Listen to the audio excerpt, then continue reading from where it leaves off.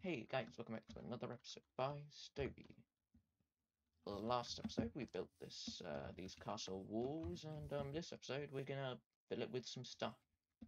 So I think the coolest thing to time lapse, do you agree, would be the dry moat that I mentioned? Yeah, that you're gonna dig out. As well as this gate. So we are gonna produce this video a bit quickly, so I think we should immediately get to it.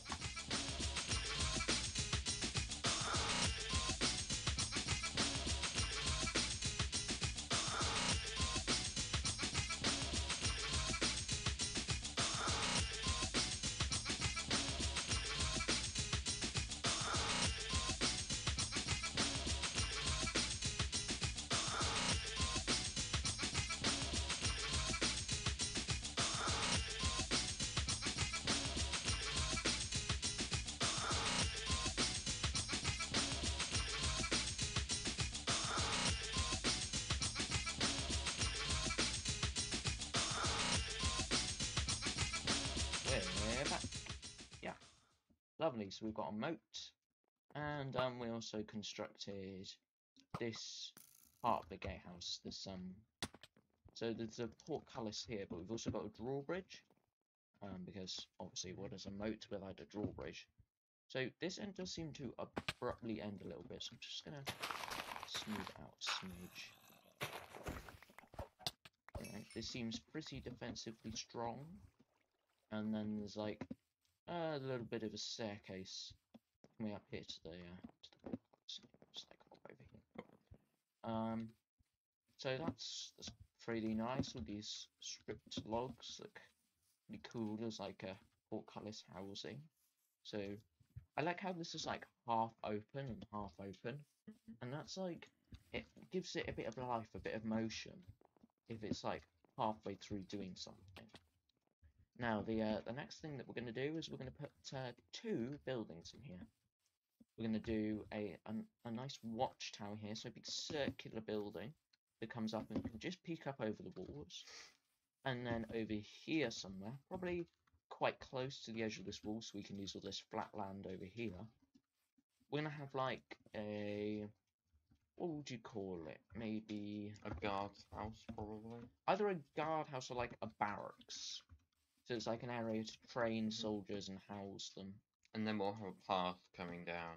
And this is going to be the secret entrance to the keep, which we're going to construct in the next episode, where we're like going to finish this off, because obviously two buildings will not build this out, so we'll have some trees, some paths, and you know, that sort of thing. But for now, I think a lovely jump cut to some buildings would be very good. We have returned once more, and we have built two buildings. First of all, we'll check out the watchtower, because why not? Inside, it's very plain, and it just goes up, and you can see over the walls. What's the purpose of it? Look straight at the podcast. Yeah, but yeah, well, like if it was up, there would actually be quite a good view, but yeah, it's not. It's like half down. So yeah, you know, it's pretty nice, and the bubble coral is a nice detail in there. Yeah, so that's done. Now over here we have our barracks. The first guy is quite cool. We've got got the first arm standing. Got an archer shooting at a target with an arrow. Not quite a bullseye. Almost on the bullseye. He's so close, but if we hop inside here, we can see we've got some blank armor stands, because Sam's going to demonstrate how to use them. So I've got a bunch of armor stand things that need to the first thing I'm going to do, and it's quite cool. But I think we should get to armor standing. Off you go. Alright, so the first thing I'm going to do is I'm going to get rid of these clothes out of my inventory, because they're stopping it. So the first guy is going to be this guy. This is going to be a commander commanding this guy, who is going to be wearing armor. Now, I think he's wearing a normal collector's head, but that might change if Toby wants to give him a different head. No, that's absolutely fine. And then I'm going to have a grindstoning guy over here. This guy probably shouldn't be wearing leather when you're grindstoning, and his head's not backwards. So I would say the eye patch guy. And he's going to be holding a sword. This guy. I would think the eye patch guy would surely be the grinder. Alright. Just turn the armor stand So the first thing is, we need this You need this book. This book is a data pack which you can get on Vanilla Tweaks. It's called the Armor Stands. And you download it and then you put it in the data packs folder that is part of the world save. There's a folder named data packs, you pop it in, and then you call the book, is it statues? Yeah. It has to have junk so you inside. put random jumble inside, and then you name it statues, and it turns into this.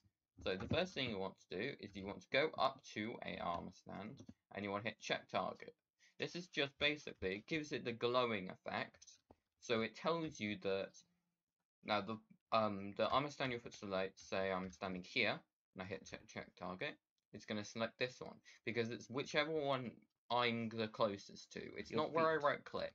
So if I stand here and right click there, it's still this one, because it's where you're standing, not where you right click. I think it's specifically your feet that's important.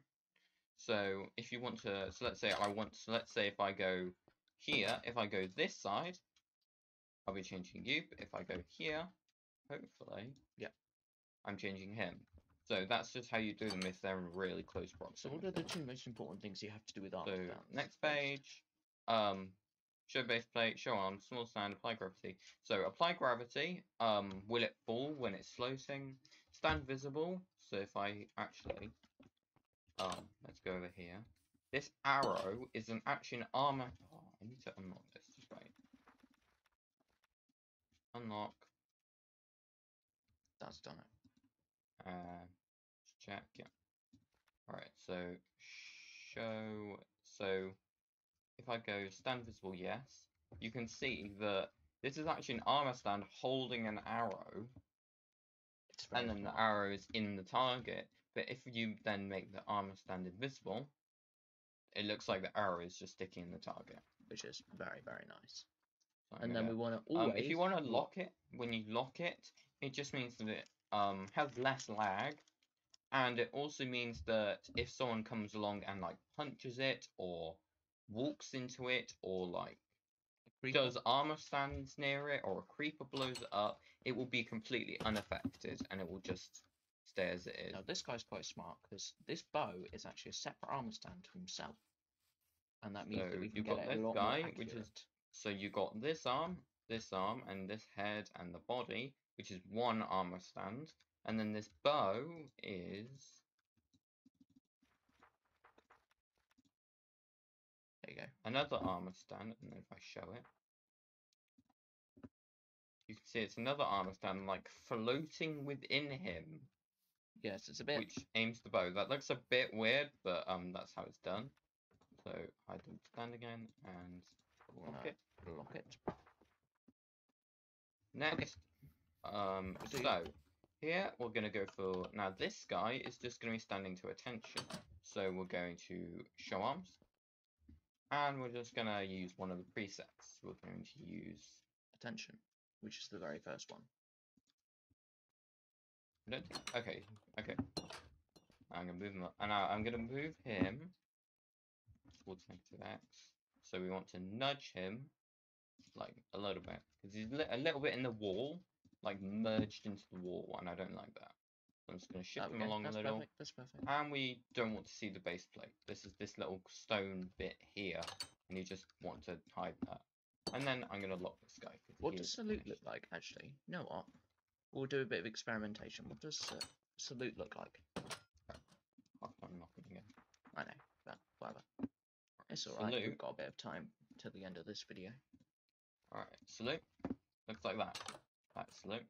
And I think that looks better, so I'm going to lock him like that. Yeah. So this is the first guy done. Now this commander is going to be a little different because I'm not going to use one of the presets for this guy. So first thing, we want to show us, and we want to turn off his faceplate. I flip past. We also want to slide him across a little bit so he's not in the wall. Yeah. And what was it? It was 2 pixels across, wasn't it? Nope, wrong way. Yeah, so you need to go -3, and that'll do it. Okay. Yeah, there you go. Right. And then I want you to go let's go like there, that's good. And then I want to aim his left arm towards my head, which is the wrong arm. No, that's perfect. Alright. And that looks like he's commanding him. So Perfect. I'm good with that one. And I'm probably going to, and I'm going to lock that. Now, this guy, I'm probably going to have to use two. One for the sword, one for him. No, you can have him holding the sword. But first, we're going to Sean. We're going to give him the sword. So you just right click it and it gives it the sword. I'd swap his hand as well. I also swap it into his the first offhand. thing we need to do adjust rotation. So we're going to set it to 45 degrees. And it doesn't really matter which way we do it because we're just flipping around 180. And we're just going to very slowly I didn't know how you did that. flip him around. Well, that's quite cool, actually. And there we go. Yeah, that sword So needs swapping now hand, we need doesn't it? to remove the base plate. Swap his and sword hand. sword hand. So you can go from main hand to offhand, like so. And then I'm probably going to Tilt his arm. I'm going to tilt his arm so that the sword to is my touching the feet. grindstone. So I want to go, I think, this arm. Nope. Nope, wrong arm. That's fine, you can have both of them.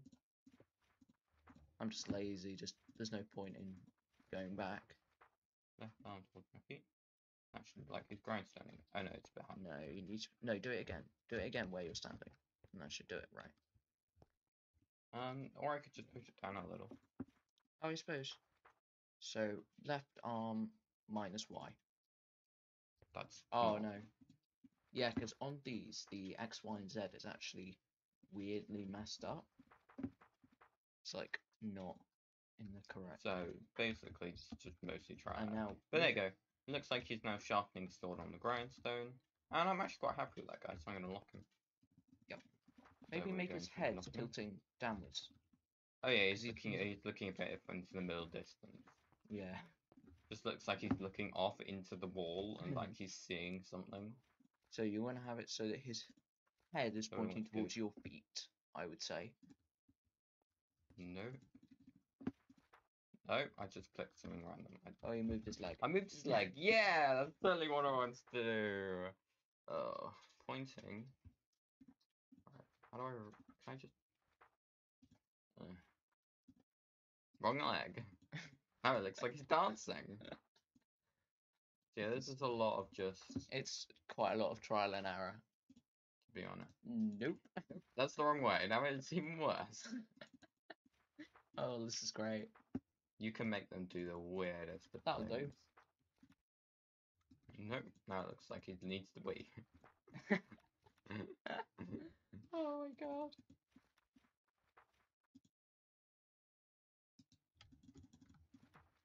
Alright. It's doing a bit of a dance. Whatever, that's good enough. That's alright. He looks like he's just like leaning against the wall, doesn't it? If you don't move him, then he's like leaning against the wall.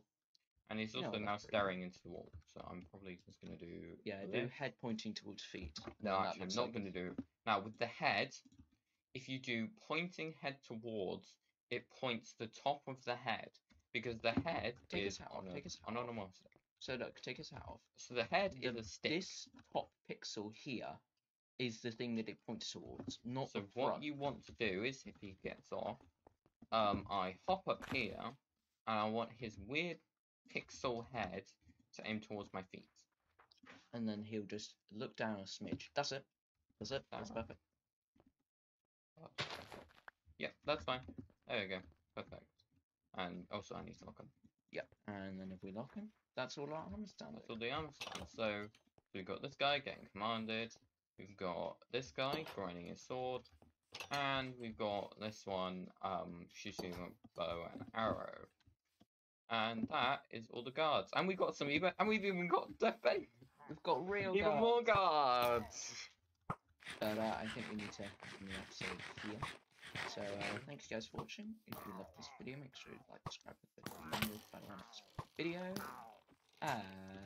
Adios.